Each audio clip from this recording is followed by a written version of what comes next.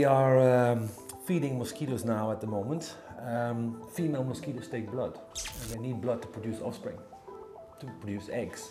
And so therefore, a couple of times a week we have to stick our arms in a cage and just feed the mosquitoes with blood. Malaria is an incredibly complex disease, and it's not easy to solve it.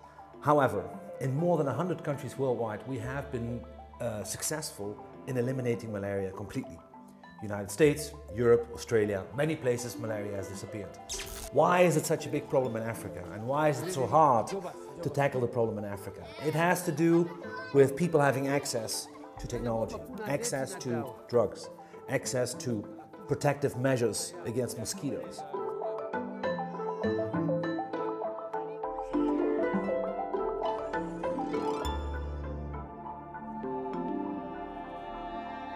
So with our team, what we are looking at in Tanzania and in many other countries, we are trying to develop measures, very simple tools to kill mosquitoes as they are approaching the house, trying to get in and trying to feed on people that are sleeping inside.